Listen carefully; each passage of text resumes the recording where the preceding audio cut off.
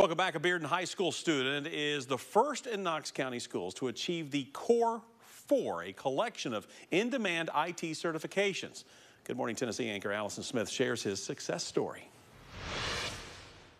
Dr. Tim Cathcart's classroom is a playground for tech junkies.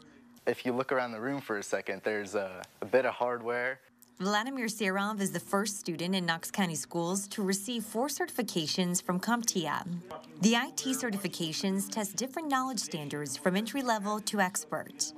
The Core 4 include ITF Plus, A Plus, Security Plus, and Network Plus. Serov said he crammed 40 hours of studying in 3 days for the ITF Plus. He mastered all 4 certifications in 1 year. Cathcart was sitting there talking with me. I think it was on lunch break, and he was like, well, I've never had a student pass the Core 4 before. And I was like, oh, that sounds like something I'd love to do. Dr. Cathcart, a math and cybersecurity teacher at Bearden High School, is credited with motivating his students to rise above challenges.